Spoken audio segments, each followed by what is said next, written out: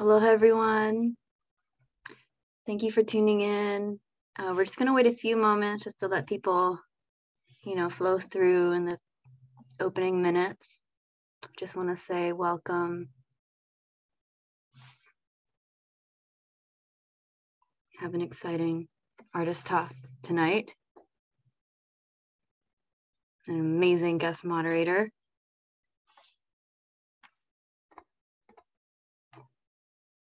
So we're just a few more moments and we'll get started.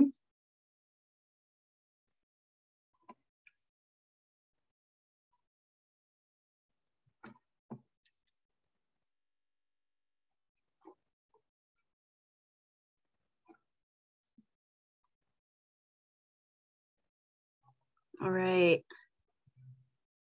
Okay, I think we should just jump into it. We have a lot to get through. So aloha. Thank you so much for tuning in. This is our one of our remaining artist talks for the Artists of Hawaii Now exhibition, which is currently on view until January 16th. We're in the closing weeks, and we encourage everybody to check out the exhibition if you haven't already. We've been having these series of artist talks over the course of the exhibition, bringing together different artists to have kind of a cross dialogue about the different issues and different practices that they've been exploring in their work. And today we have Nāʻālehu Anthony, Jennifer Goya, and Kapulani Landgraf, moderated by Mahina Paishon Duarte of Bye Collective. And I'm going to pass the torch to Mahina in a bit, but before I do, I just want to sort of share a little bit about the intentions behind these artist talks. It was really to kind of create the safe space for really honest exchange of dialogue about each artist's work and the tough issues that every artist and every piece is grappling with. And to kind of create this sort of like cross-sectional space between the different artists and creatives. We've been having guest moderators throughout the series, and so we're very honored to have Mahina with us today to moderate and guide us through today's conversation. Mahina Paishon Duarte is a Hawaiian wahine social entrepreneur that owns and operates 3 Hawaii-based businesses, including Bye Collective. And when COVID-19 struck, she co-founded Aina Aloha Economic Futures with a small group of volunteers to bring to life a resilient economy through core values of Aloha Aina, a deep and abiding love for Hawaii's communities and natural environments.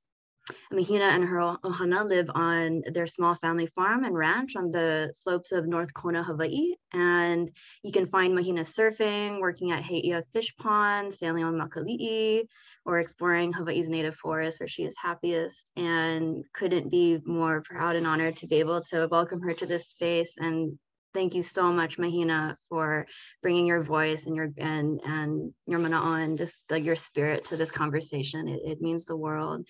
So I'm going to pass it on to Mahina and you'll take it from there.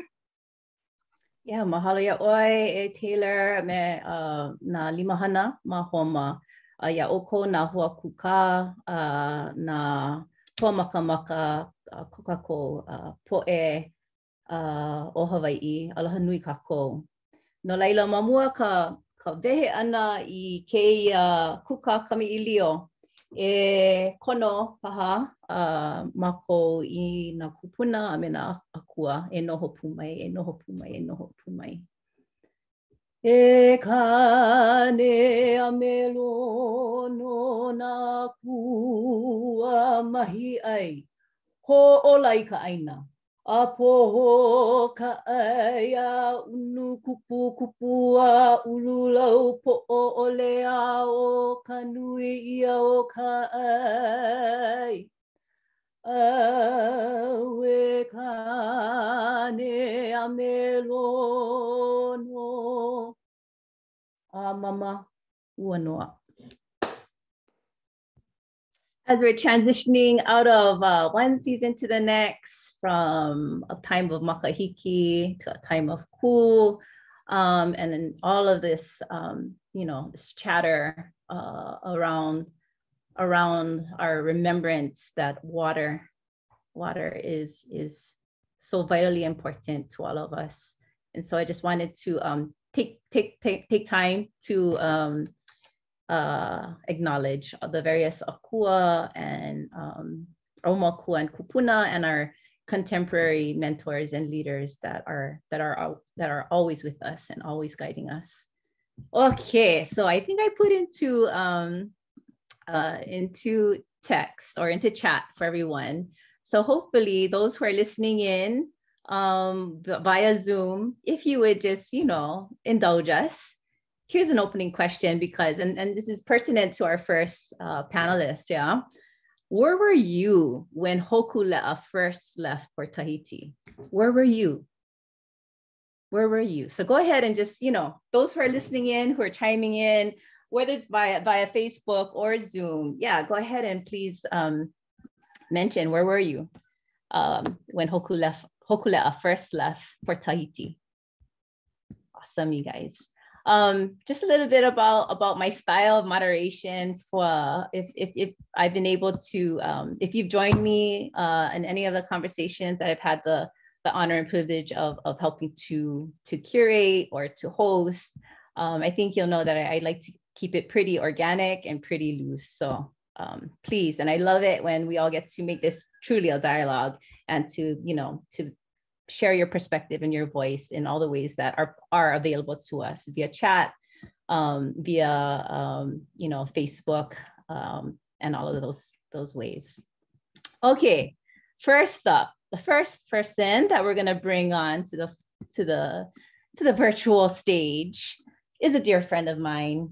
I actually first met this guy in middle school at the school on the hill at Kapalama.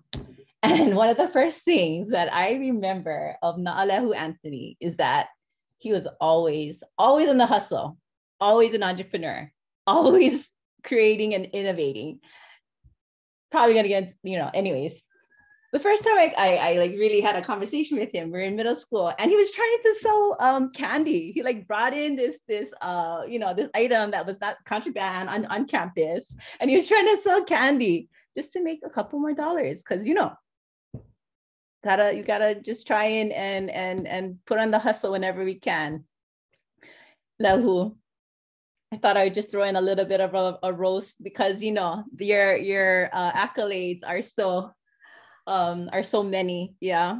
But just to get we gotta keep it real over here. But if you didn't know, he is a tremendously talented, gifted visionary that I truly am so blessed to know. He's the founder of Palikū Documentary Films, the production company that focuses on documentaries and oral histories with a special emphasis on Hawaii and its people. He has a vast array of experience in the film industry and has been immersed in the Hawaiian community throughout his life. His desire to give a voice to Hawaii's stories as told by Hawaiians from our perspective is the very, very reason that Nāʻālehu has pursued a career in film and television. His great passion is being a part of the voyaging community, and that's actually the second chapter of our friendship. And as a crew member since 1996, and more recently as a captain aboard Hokulea, his voyaging experiences have shaped and defined him as a person and has been a focal point for his films. He was in charge of onboard communications for the team that documented the worldwide voyage and sailed multiple legs of the journey. And sort of, just on a personal note, some of the things that I really appreciate about you, Lehu, is that because you have this privilege of being able, having traveled the world, whether it be by canoe, by foot, in all-terrain vehicles, whatever. And you've had the opportunity to meet and engage with like some really interesting people and some of the world's leaders, right? I believe you got to meet Desmond Tutu as well, and many others, spiritual leaders. scholars, peace brokers. And so, lehua, I mean, I see this in you. I see you applying these experiences that perhaps you've been able to harvest and gather from the many mentors that you've had in your life. And I see you applying it now. And I see you doing some really catalytic work in really quiet and humble ways. And I just want to tell you, I appreciate you for that, my friend. Thank you, Mahina. Okay, so let's see a little bit of a piece of his work.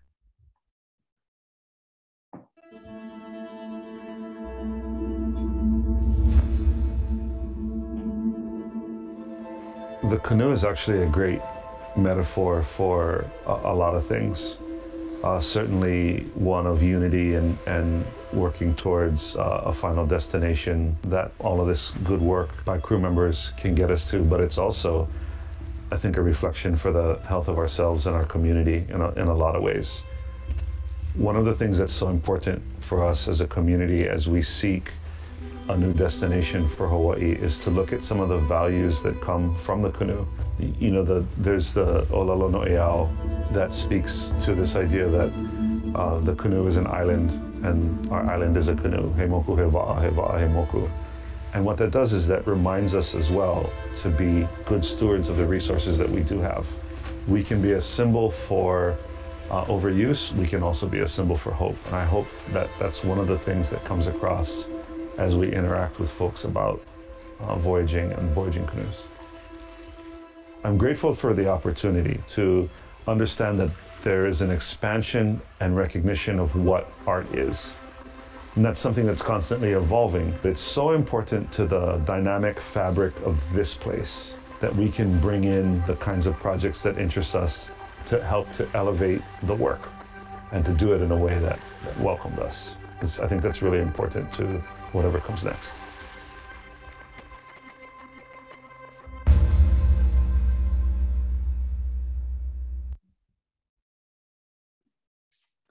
Yeah, mahalo. You know, being that we are voyaging ohana, me being part of not only Hokulea, but also Makali'i and Kanehuna Moku Ma. What you as crew members of Hokulea did to bring us all together as ohana wa'a. And then not only as ohana wa'a, but this like larger island earth ohana, to me was almost unfathomable, right? Yeah. And yet, like the cost, the effort, and this like really audacious goal to like, we're gonna go around the world and we're not gonna tell people how to malama honua, but we're going to travel around the world. We're going to bring our own message, but we're also gonna collect messages of sustainability, of resilience, of adaptability, of indigenous innovation. So at the, you know, upon reflection, I guess my question to you, my first question is, what lessons remain true? Like, what did you learn from that? And what lessons remain true? And what's relevant today? Like, what's the relevant application today? Yeah, that's a great question, Mahina. And I think there's, you know, so much of what our kupuna, and thank you for opening the way you did, especially with the acknowledgement of our water. All of us should be in acknowledgement of our water at this time and praying for it. So thank you. And you know, the part about Hokulea, and I before I go any farther, you know, the worldwide voyage, there were hundreds of people that participated in the worldwide voyage, and some of them are on tonight. I think there's Uncle Billy Richards on there tonight, as well as Kamana Pine, who was part of our team. And, you know, just to acknowledge all of the crew members who sacrificed their time and being away from their families. You know, this idea of the canoe is obviously not a new one. It is this thing that has brought us together for thousands of years. And the story that came from these canoes that took us over these large swaths of water resonate to this day. And so part of what we were trying to do on the voyage wasn't just for what we find now, right, in these immediate times with our phones and in social media, but it was to put forth a message that would resonate now in today's terms, but also be a story that would resonate out much farther than our own lifetimes about what this small group of people did at a time that is becoming the turning point. Hasn't yet been decided, but it's certainly we're on the cusp of this turning point.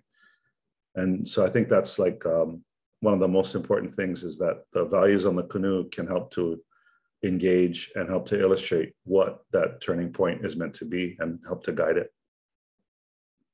Mahalo for that. So I know I can go there with you, and that's why I'm gonna just push a little bit. So when you speak of that this turning point, Kapukaki, Red Hill, is major. It's a major situation. So can you walk us through, like, how does the lessons of the canoe and the installation, how does that translate to a very real crisis that we are all learning from right now? Yeah, absolutely. And you know, for those of you who are on this Zoom, you know, I'll share something really personal with you. This morning, I went with a handful of practitioners down to the Red Hill well to Pule for the water, and to bring forth Akua and all of the entities that can help us to find our way forward.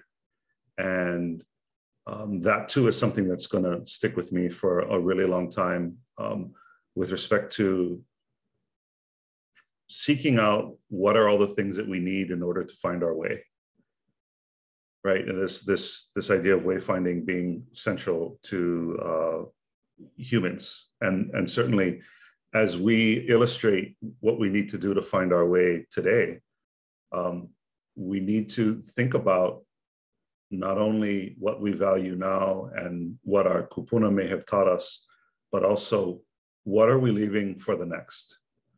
That's something that we talk a lot about, but do our actions actually reflect that? And certainly we are at a cusp of,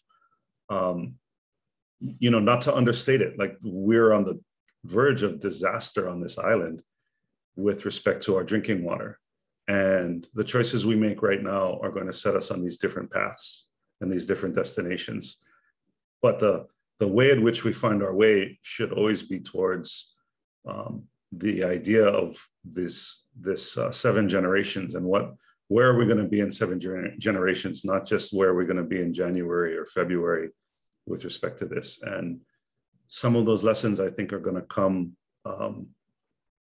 at really high costs at this point, and that they're not just going to cost Hawaiians, they're going to cost everyone who calls this place home.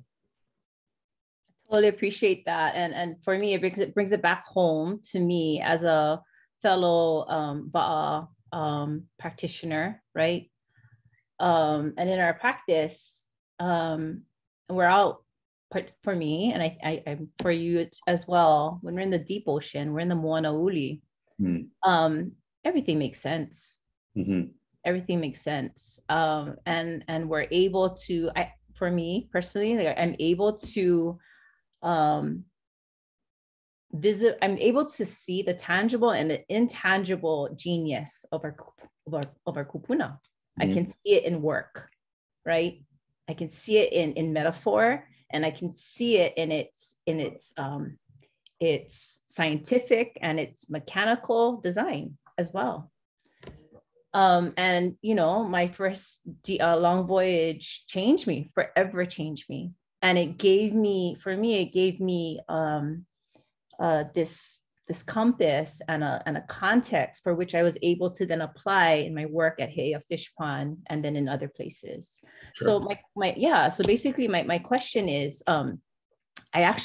it's a question and it's a comment. It's that I love what you did with your piece in helping to create some kind of visceral experience. Like you're able to, like, we're so privileged. We're part of a privileged group that gets to train and earn a small place to malama these canoes and to malama these loina kupuna and to take this knowledge forward. And yet not everybody gets to participate, you know, in a short voyage or in a long voyage. So I really appreciate what you did. Can you speak a little bit to the design of your installation and what you were trying to evoke out of that? Sure. I mean, I think it's a pretty simple concept. You know, the idea is that, you know, the literally the hundreds of thousands of hours of effort that go into lashing the canoe, that go into refinishing the canoe, go into dry dock like you would with any marine vessel, time and time again, all of that is actually embedded mana into the canoe. And then over the thousands of miles that we've traveled and the places that we go to, it collects more mana. And you can feel it, it's tangible. It's not something that we make up or we say, oh, this thing has mana. It's like it reverberates from the canoe.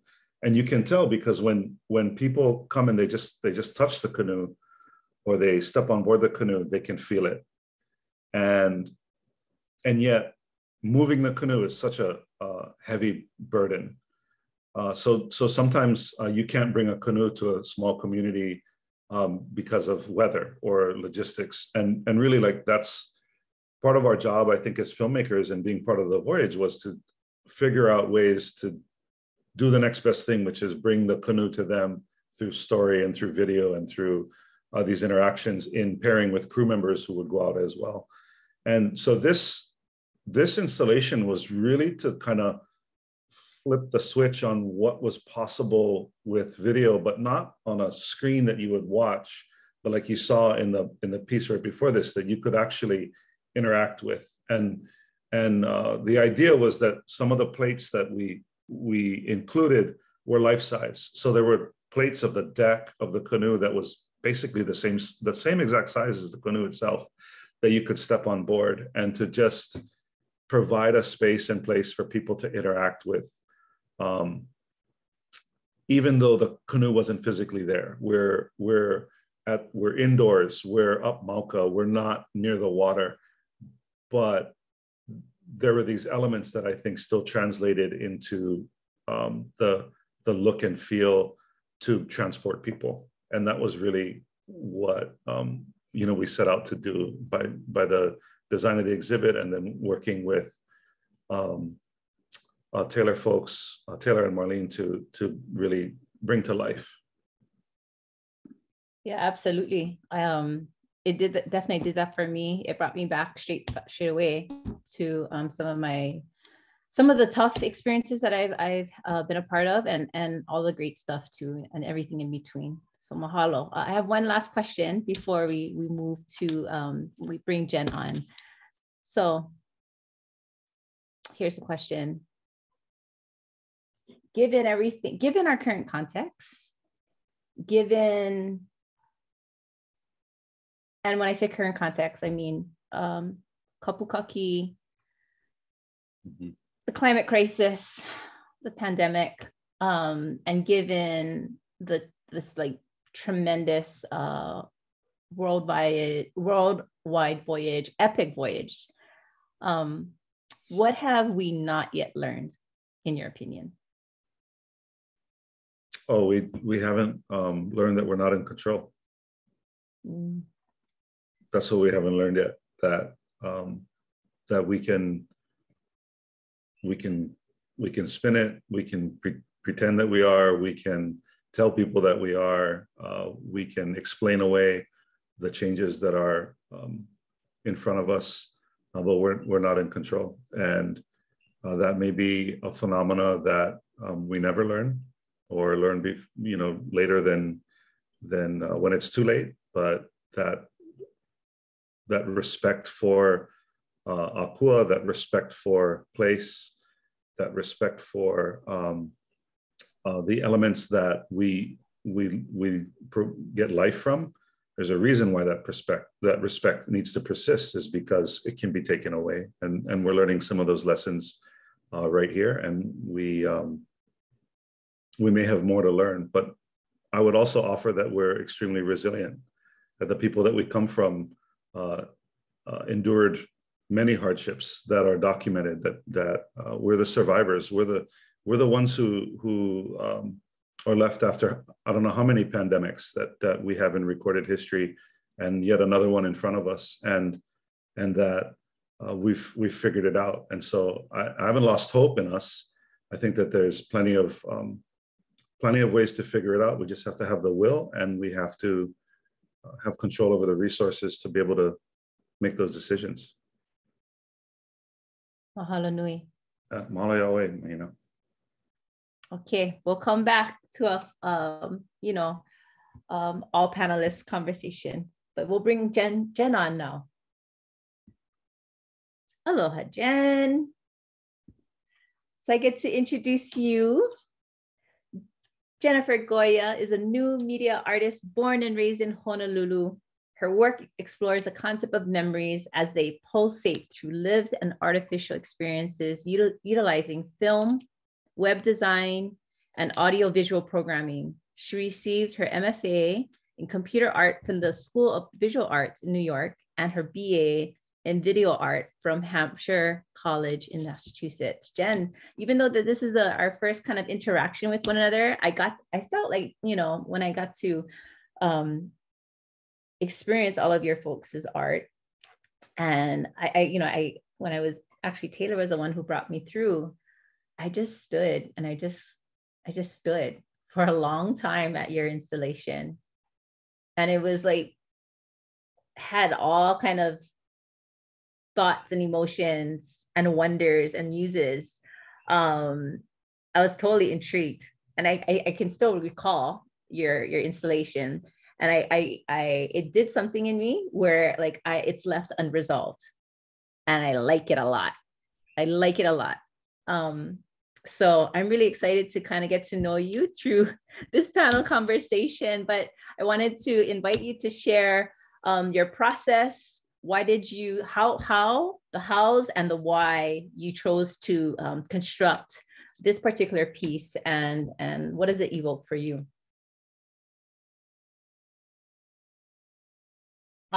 Thanks everyone for being here and having this opportunity to share about the how and the why. So let me go ahead and share my screen.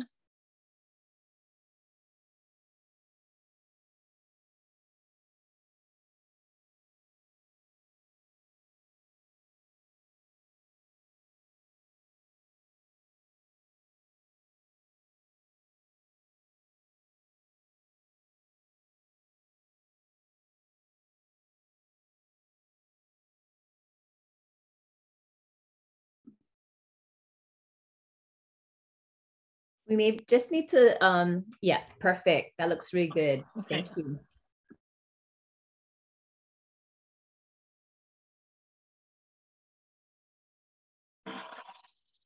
So I put together some images from my time creating Remember Ōhiʻa, this interactive installation.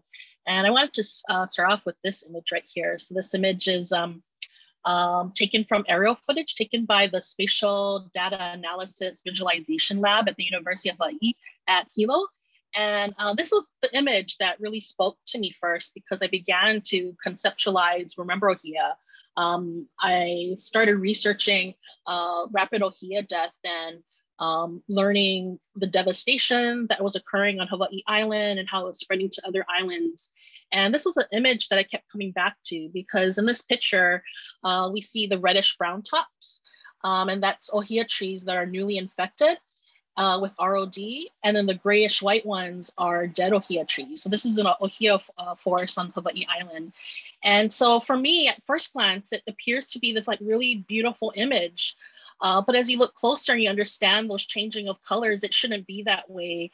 And I saw those changing colors and I just felt really sad, and it became very frightening. And I really wanted to figure out a way to, I wanted to talk to everyone about ROD, but also how can we help others learn about what's happening? And since it was something for me, it made me start to think back about my relationship with Ōhiʻa lehua and learning about the mythology and the stories growing up, and learning from my kupuna about those sacred deities and the respect that you have for Ōhiʻa lehua. About that fate that was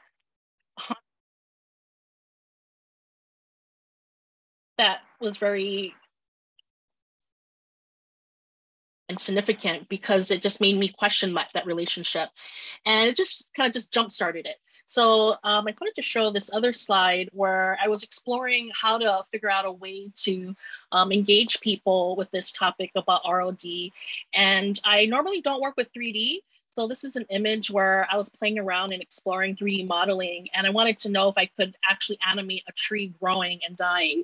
And so this started it off. And once I was able to make this, I wanted to, from Ōhiʻa trees, and I used these specific images to model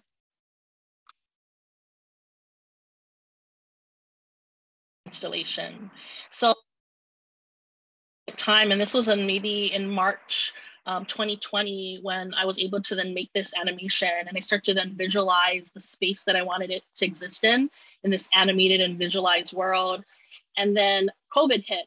And so everyone was, expected to shelter in place, and I was trapped at home, working from home. But then I also had my 5-year-old who was just starting kindergarten. This is her first time in school. I had a 2-year-old that was trying to potty train, and my husband was considered an essential worker, so I was kind of just left alone. So it was really stressful.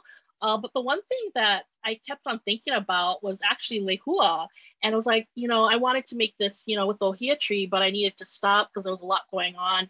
And that helped me really think about this relationship between Ōhiʻa and lehua. So I kind of wanted to share this. So this is kind of another aerial footage. And it started off by wanting to have people interact from being at home and having the ability to draw with their computers and create lehua blossoms. And then that slowly then turned into site. We'll play this while it's then interact. So when you see, this is just me doing a screen recording where I wanted people to be able to connect with each other because we were isolated. There was so much going on. A lot of people were affected in ways that wasn't expected. So I wanted this thing where the drawing, I wanted it to be more physical. So then I had it where I was exploring motion tracking and using the web camera because people were, zooming into work and having meetings. And so out of that process, it became this companion piece. And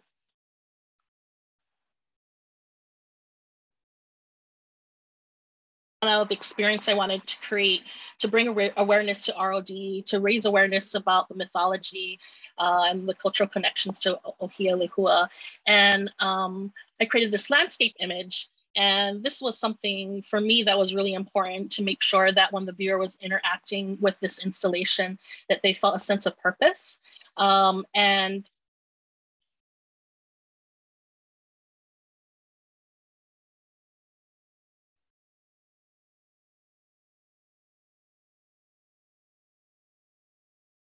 sense of purpose, so I ended up prototyping four different floor sensors. You can see here are some examples. I did different iterations of a custom software that controlled the playback of this animation. And I found myself working with technology to create an experience that simulated something that was real. So the physical installation of it was something frames, and that was something really critical because I wanted the viewer to imagine looking out onto this lava field and having that sense of power and that a self-awareness that their role can have a positive and also negative change if it was something that was not ill-informed. And so I wanted people to start thinking and questioning their relationship between the Ōhiʻa trees that they saw through this installation, between each other, and then also this is something that I wanted them to then be able to share and also think of a future where if it does, devastate and wipe out all the Ōhiʻa lehua population, this would be something like an artifact to remember it by. And I don't want that to happen. And so I thought this would be a nice resource to show that you can engage with nature in alternative ways. So that was something that was really important to me.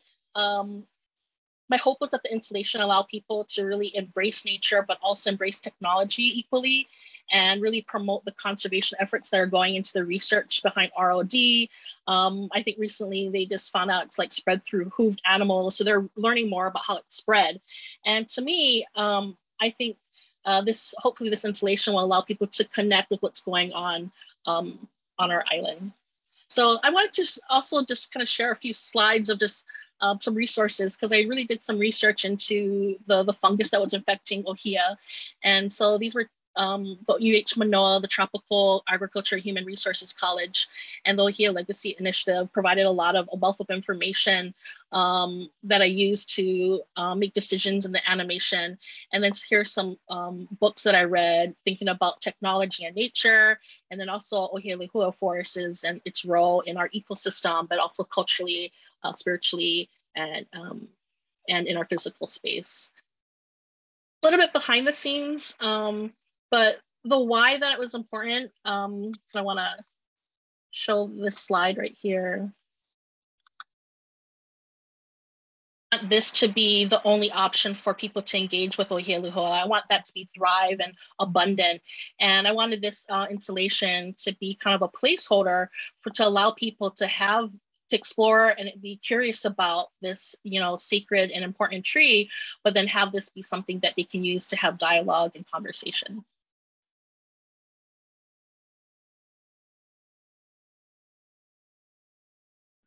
I think it's super intriguing and cool that you have brought, you're playing with this idea of technology, of nature, of spirituality, all, and it's basically a confluence of all these ideas. Why was that important to you? I always thought back about my childhood and how my connection with the Ōhiʻa lehua. We had, I went to my in Nu'uanu, and we had the famous, everyone's like in fourth grade, you get to go to Hawaii Island and you have the sleepover. And there it was everything that was that I was learning in school I was able to connect with it there. And it just became so real, and it left a lifelong impact on me. And I thought about my kapunas, and I thought about my relationship, and I just found it so devastating to know that it wouldn't exist if this continues to spread. And I know a lot with our tourist kind of mindset that in Hawaii, a lot of people are like intrigued by this and they want to explore. And so I wanted to make sure people are aware that it can be easily spread by people, and once infected, it can die in a matter of days. And so it's rapid. And I wanted things to slow down a bit. That was also one of the reasons why I made sure that it was this like slow kind of movement. And I wanted it to be something that it wasn't like a video game, and I wanted that interaction to be fluid, but also they start to be self-aware of what their role is in controlling this growth or death of this tree. And also connecting it to, like, during COVID, I keep thinking about, because the show was put on hold, and I was thinking about lehua and Ōhiʻa, and I was reading reports about, sightings of, marine life coming back to life. It was clearer in the ocean because, there weren't people on the beaches wearing sunscreens, and coral was coming back to life. And for me, thinking about climate change, I was like, there is a solution. We just maybe need to stay back. And I thought it was more important to have this piece done this way to show that there's other ways to interact and engage with nature. So I think about that a lot. And I didn't think about it before when I first came up with it, but during the making of it, it became more apparent that this other ways to interact with nature was needed. I mean, I love it, right? I'm an educator. I spent a lot of years thinking about how to apply technology to place-based learning and place-based education. So I think you've taken this like far beyond what I could ever imagine. I guess my question is to you, like, for all of the creators, the future creators, the future programmers, the future developers, what advice might you have for them? Are you hoping that this might be just one example, that maybe some next gen students and so forth they get excited about, and maybe where do you hope that this will be taken from here? And what advice do you have for them? Yeah, question. One, I want people to be excited about interacting and trying to figure out like how do you get this to work? So on one level, I wanted people to embrace it conceptually, learn about ROD, learn about ʻOhiʻa lehua and its significance to Hawaii. But then I also wanted them to physically be like, how is this working? There's sensors on the floor, there's a screen, and thinking about coding. And a lot of the times people think about coding, it's like, oh, you have a great job, you can make a lot of money.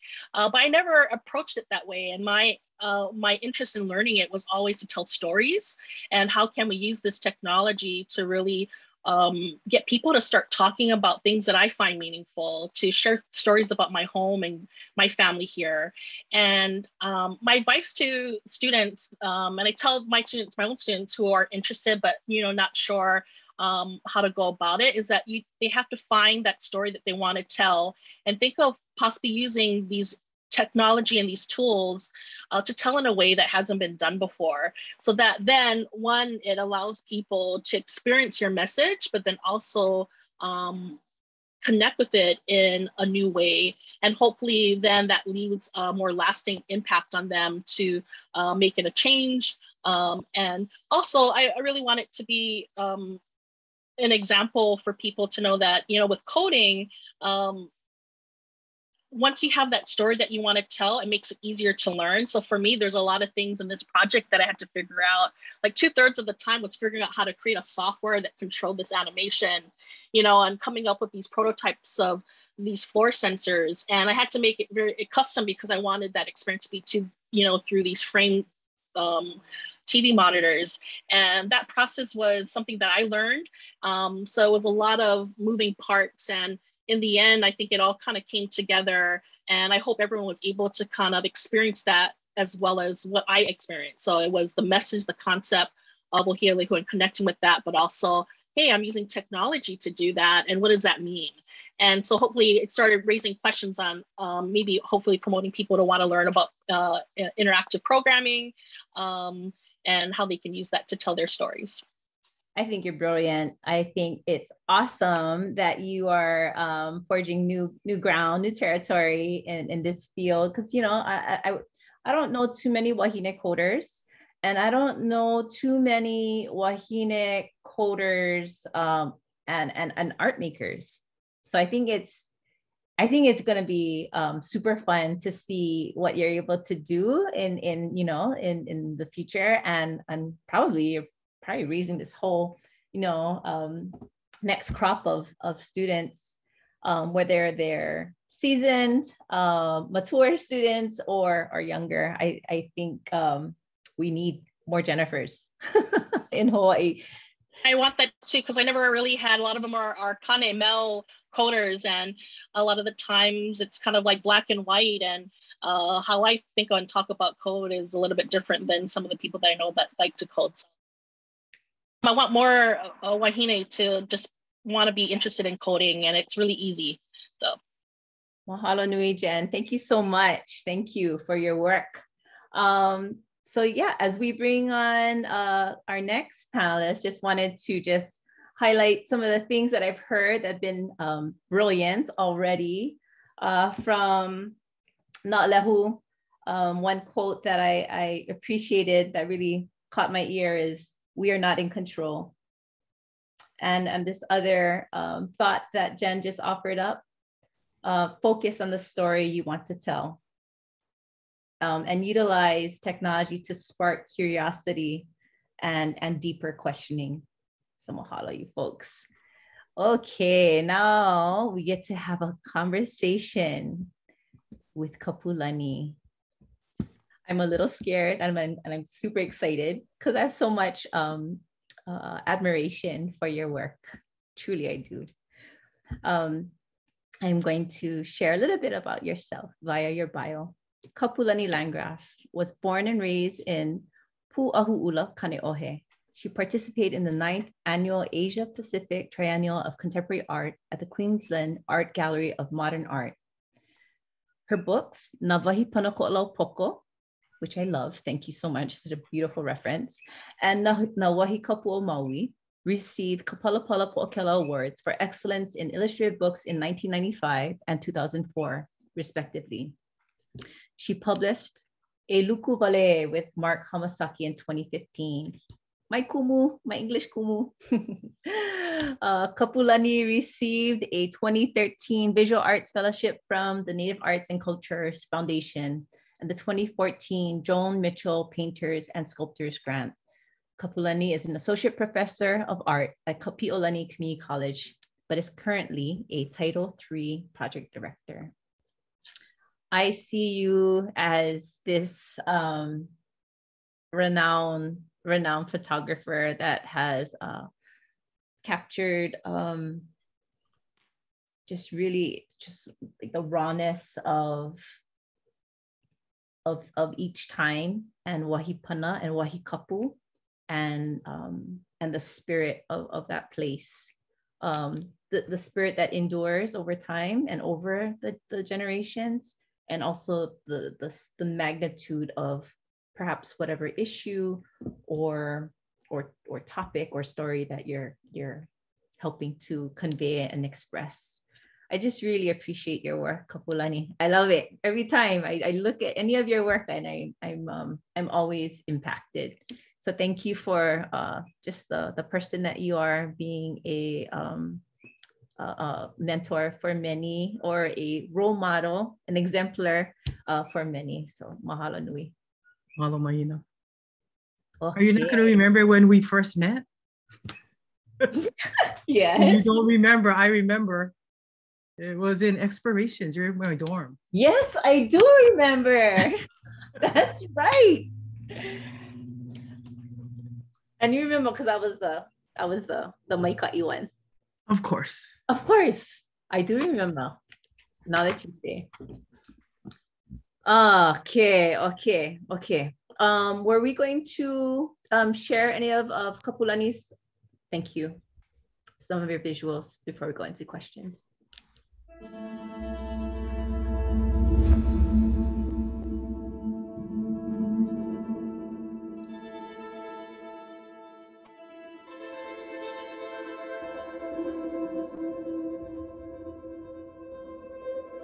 Kupuna were arrested on the Mauna Kea access road for blocking the construction vehicles from going up to build TMT, and in documenting Hawaiian struggle for a long time.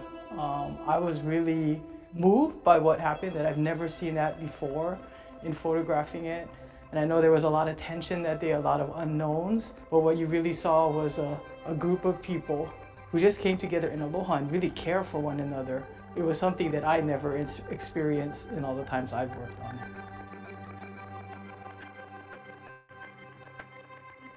So these are the 39 kupuna who were arrested on July 2019. And down below are the names of Aloha Aina warriors who fought on January 6, 1895 to restore Queen Liliuokalani back to her throne. So the background is the different oli, or protocols that were taught on Mauna Kea. I never saw that before, where everyone came, and if you went to the Mauna, you saw the protocol happening, how everyone learned it. So I did make these ribbons, and it says, Mai poina o ia'u, sort of copying what Liliuokalani did when she was in prison, that she made these ribbons that we cannot forget. So I think the importance for all our leaders in the Hawaiian community is not to forget them, not just have their names, but we remember their images, what they really stood for, and how much of a risk they took for us. As an artist that's been around for a while and experienced the artists of Hawaii before, I was really blown away by the amount of issues, because a lot of the issues are not covered in contemporary Hawaii art. So I'm really excited to see what's really there after it's up.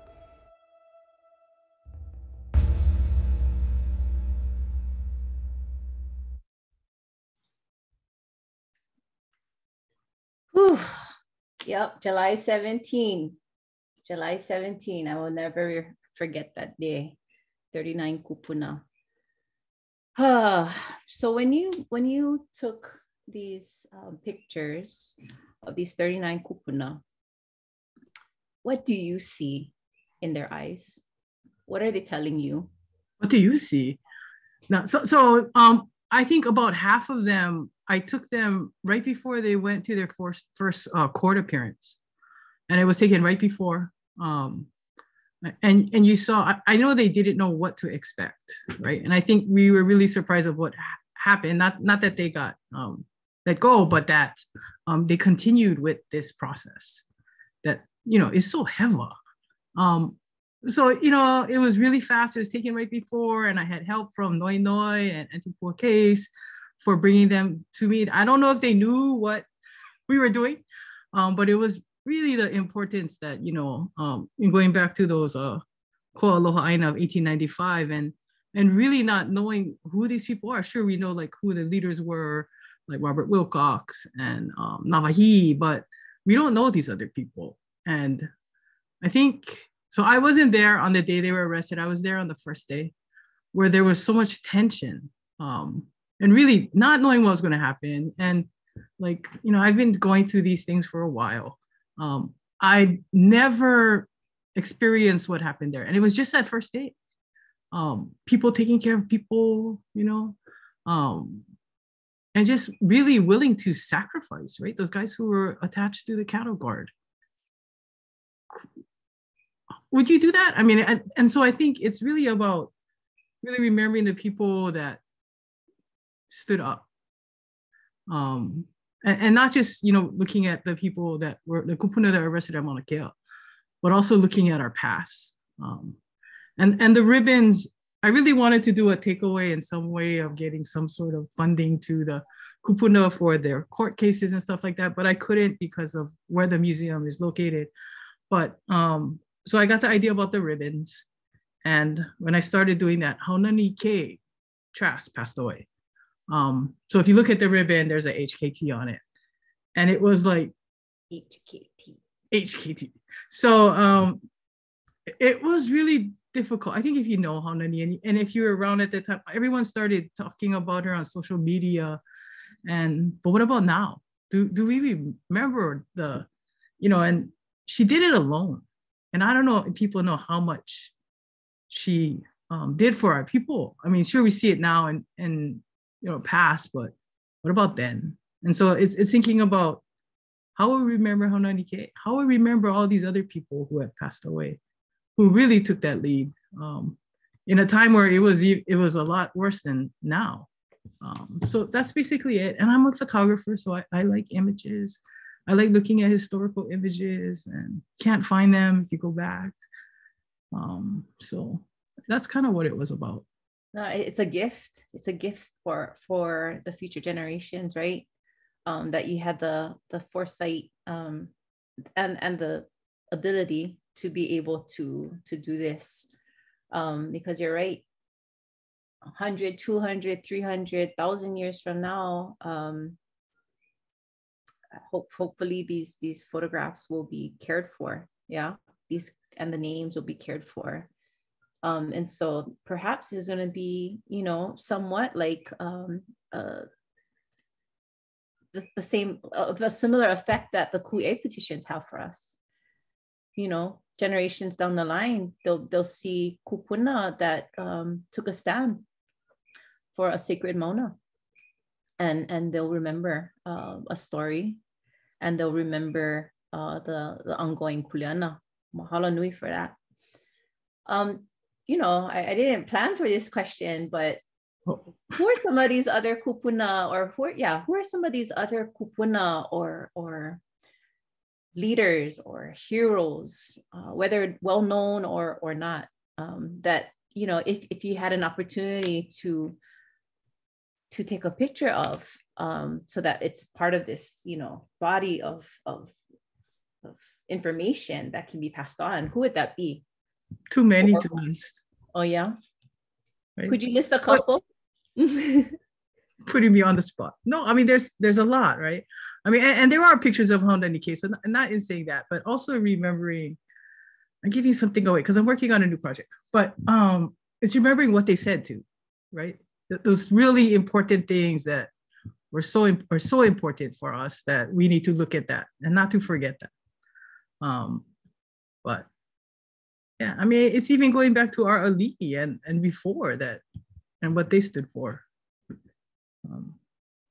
Yeah, mahalo for that. And also some of the other kia'i too, right? There were, like you said in your opening and also in the video segment, there were so many folks that were part of this stand, right? The stand for Mauna Kea in 2019 and in 2015 and all the decades before that. You know, Pu'uhuluhulu University and the entire Pu'uhonua, right? There's so many actors in this that really help to keep everyone together, to create a sense of community. So that would be awesome too. Yeah, so I think when I did it, I really wanted to, I was gonna do like postcards, you know, like almost like trading cards, where I was gonna have all the other all the guys, right? But then I think it makes more of an impact. It's just the kupuna that got arrested. No one else got arrested. And even if you look at the text underneath the images, there are people who were arrested for Mauna Kea. Like I didn't want to forget them, so their names are there. But I think that was the turning point of this whole Mauna Kea thing, was the arrest of those kupuna. So I really wanted to bring it to that. And why? Why are we arresting kupuna? Yeah. So why bring Mauna Kea into the Honolulu Museum of Art? Why not? What? Why not? Oh, why not? I mean, no. So like, the patrons and it's kind of uncomfortable. So I don't know. Speak to us about that. I didn't think that was uncomfortable. I did a work previously in 2019 called Ōhiʻa, where I thought I would get huge criticism, but I didn't. So, I think the art world out there is changing. I think by having this Artists of Hawaii and having really issue-focused work is a change. It's about time. Okay. Yep, agreed. And we have allies and mea kako'o like Taylor and Jana and Christine and their colleagues. Here's another one for you. So 100 years from now, what will be remembered about the Mauna Kea movement? What do you project or hope for? I don't see the Mauna Kea movement stopping. So I just hope, it did stop because of the pandemic, but I just hope that, it was anyone who went there, what an impact it was. I mean, like you had to be there, right? I wanted to take people there, right? To really experience that, something that you never experienced before. So I only am hopeful, where maybe I wasn't hopeful before that. That you saw it was, certain people are always fighting these issues, but this became, right, worldwide. Absolutely. And I'm glad that you maintain a sense of hope, because you have sat down with a lot of our, frontline kanaka who have been fighting the fight, and to hear you say that even in the depth of experienced trauma, that we will maintain hope, that we are seeing change, signals of change, and that collectively we can continue to strive and to thrive. So mahalo for that. Okay, so what I'm gonna do now, I wanna bring everybody back on, and we're gonna thank you for staying on for a little bit longer than maybe you had planned for, but we're gonna stay on for 10 more minutes if you don't mind.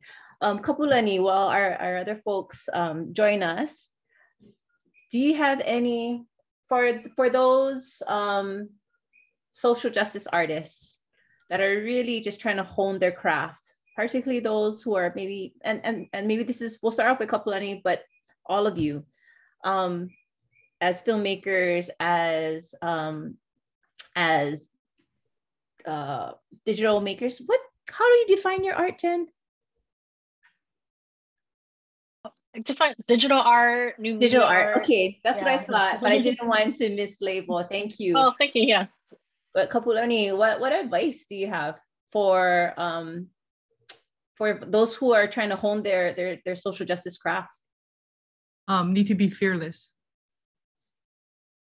and not worry about what anyone else is going to say. Really have you be on a really strong foundation and know what do your homework, and that's all that's important. No need to please anyone else but yourself. Oh yeah, mahalo. How about you, Nāʻālehu? Advice? The pilina is important because it provides you the kind of access when there's all of that tension, and you bring a camera into the space. When people know you, they allow you in. And that's where some of these amazing images get made, is that access. And you, Jen?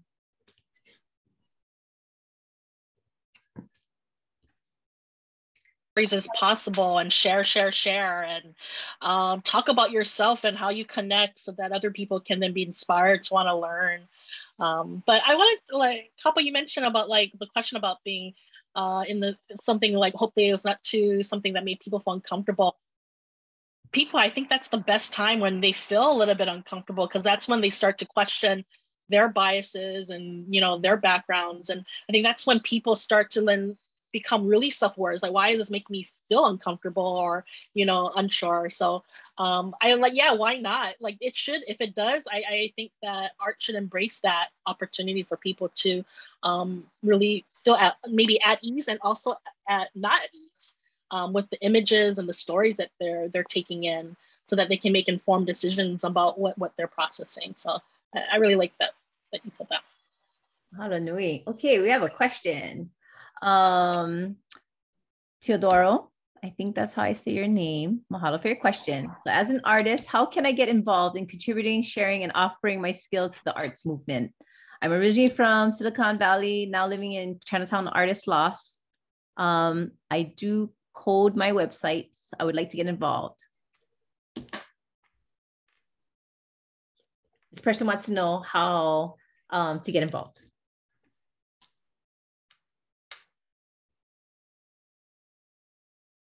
Figuring it out, and I think it's just to be a part of this group show. I don't think I would.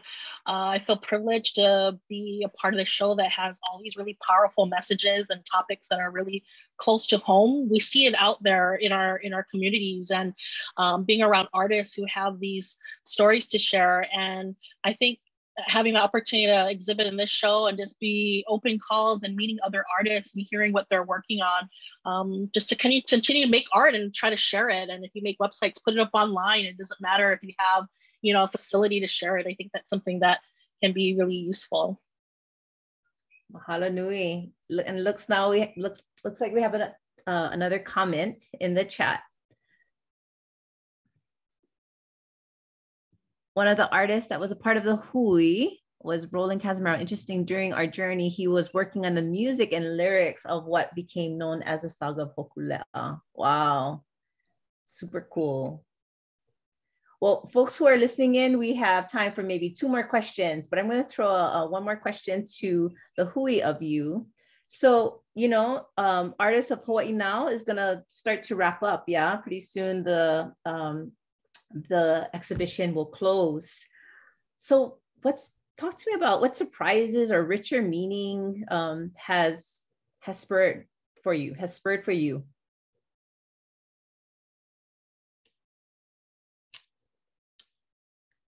Go ahead, Lahu. I'll take a swing at it, Mahina. I mean, I think certainly I've always considered myself a filmmaker, but maybe not so much an artist. And so even in conversation with Taylor to ask me to apply, it's kind of like needed to be coaxed into it, because I said, I'm not an artist, you know, and going through this process really kind of helped me to realize the artist elements that are in the craft of the kind of filmmaking that I do. And then also just a simple thing, like the images are not that different than what you would put up on a screen in a theater or play back like we did tonight. But the orientation and then allowing access for people changed the whole dynamic of how people could engage. And so just something that simple, I think, is a real important lesson in terms of what not to miss when can just be simple stuff that'll just totally change how people can relate to what you're doing. Mahalo for that. Access, yeah, access, super important. Anyone else want to respond to that question? What surprises come up for you, or deeper meanings or richer meanings came out of your experience with Artists of Hawaii now?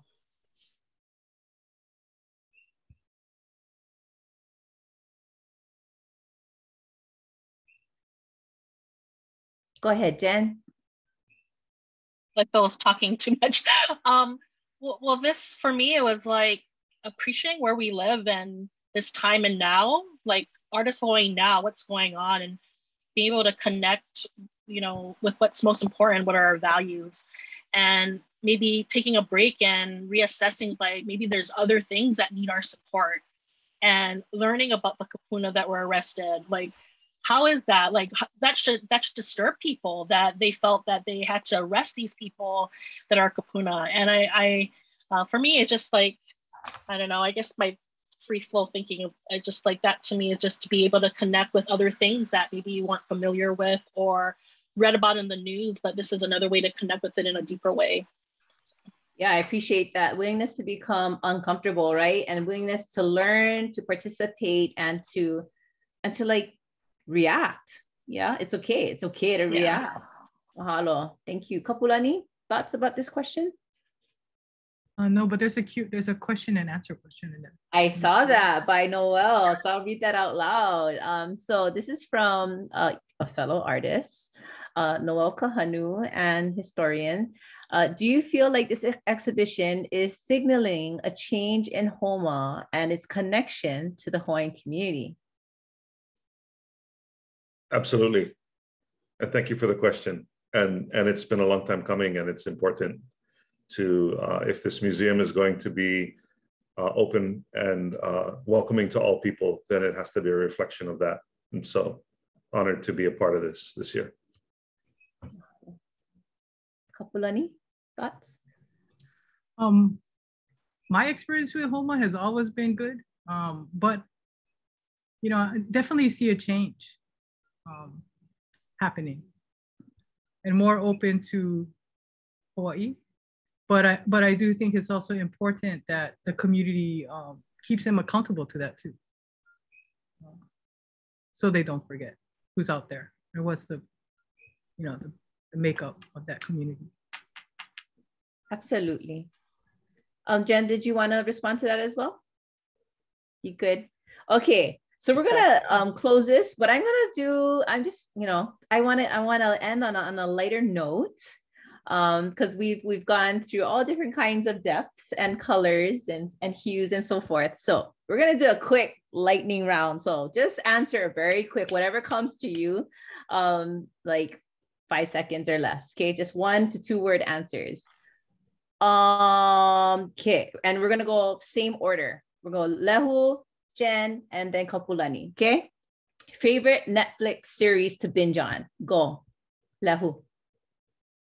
Or Voodoo. I forget what it's called, but it's those guys in with the orange, the thing in Oregon. I forget what they're called, but it's an awesome.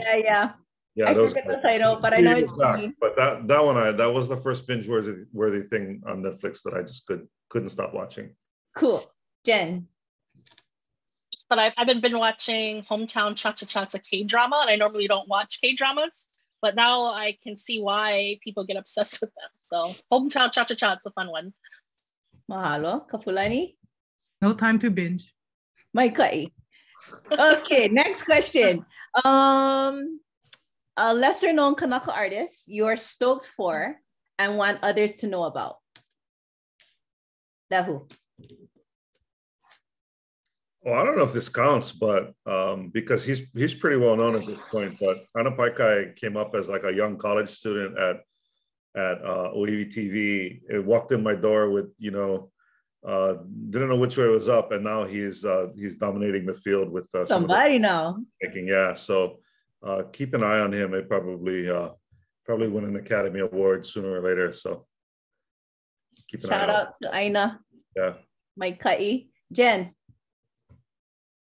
Artists that were in the show, to me, I was looking for a community to connect with, and being a part of it made me feel connected in that way. So everyone in the show, I feel like shout out to them. Awesome. And you, Kapulani? Artist and curator Drew Kahuaina Broderick. Ooh, yeah. Yes, mahalo. Okay, here's the last one. One change you would have the legislature make or enact.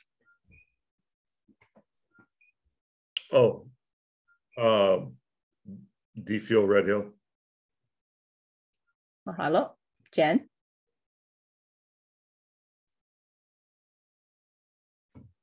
And home caregivers and caretakers in a way that they can live in Hawaii and not have to move away. Mahalo. Kapulani, you have the last word. Control over Hawaiian rights and Aina and resources. Yeah. Well, mahalo to each of you for your genius, and mahalo for spending more time than perhaps you had expected. I appreciate each of you. Lehu, love to you always. Kapulani, I always get a little nervous around your presence because I have so much respect and aloha for you. And Jen, it was so great to get to know you in this time. And I really look forward to, hopefully our paths will cross again. Aloha nui, and I'm going to turn it over now to our fabulous, wonderful Taylor. Oh my gosh.